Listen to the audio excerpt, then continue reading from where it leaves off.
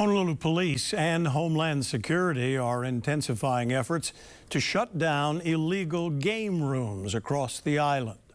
Authorities are warning property owners that their assets may be seized if they allow these illegal gambling operations to continue. Jill Kuramoto reports. So if you have an illegal gaming on your property and didn't get a warning, don't worry, it's just a matter of time. Honolulu Police, in partnership with Homeland Security, sending a strong message that they're ramping up their crackdown on illegal game rooms.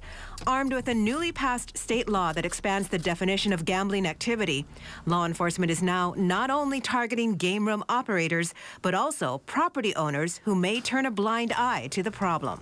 People who receive this notice, they may be subject to asset forfeiture, they may be subject to nuisance abatement lawsuits, but under the new Act 249, they may also be subject to felony prosecution.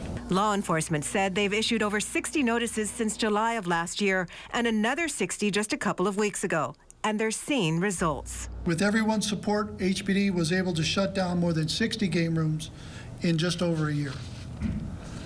This is half of Oahu's estimated 120 game rooms.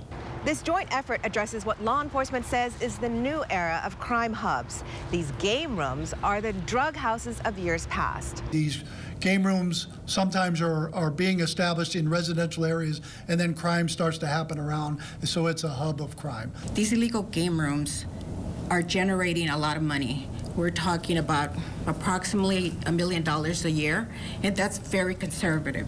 Neighbors living near this recently raided apartment complex on Pawa'a Lane, who wanted to stay anonymous, say they know all too well the danger these game rooms can bring, and were happy to hear something was being done. We would hear yelling, screaming.